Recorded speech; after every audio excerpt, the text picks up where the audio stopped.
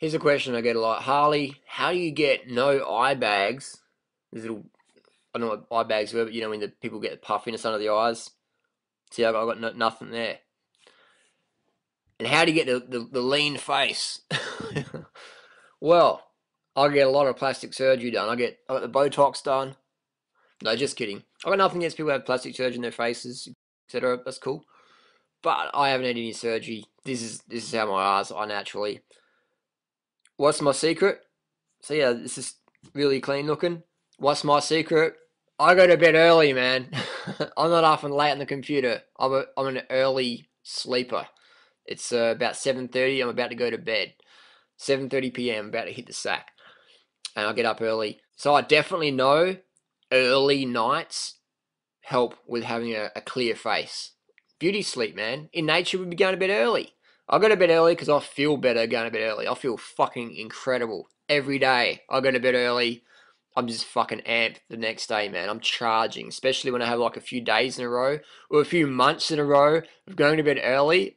I'm on fucking cloud nine, literally. I fucking love it. Going to bed early is a big one. Secondly is low sodium diet. My diet is very low in salt.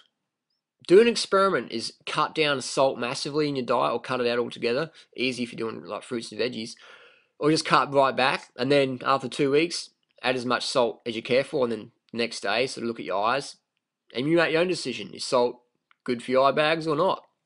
I find I do better on a low sodium intake. How much sodium? Under 500 milligrams a day. That's my average. Occasionally I'll have added salt in food if someone's making a salad or, you know, there's a bit of soy sauce or tomato. I'm cool with that. So I occasionally have a bit of salt, but it's not a common thing. It's maybe once a month.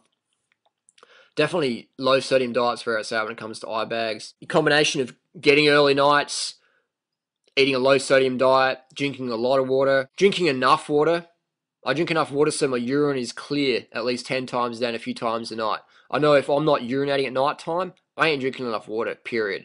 And people can argue with that, and that's fine. That's just what I do, and that's how I get my results. So I stick with that. I've been vegan for 10 years, low sodium program, high carbohydrate, low fat.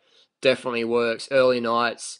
And you can see with people when they've got this big... See, look at that. It's not even any dark at all. There's not even any dark at all there. When you see people with like the raccoon eyes, the panda eyes, they're either getting late nights, they're not eating enough carbohydrates, they're eating too much salt.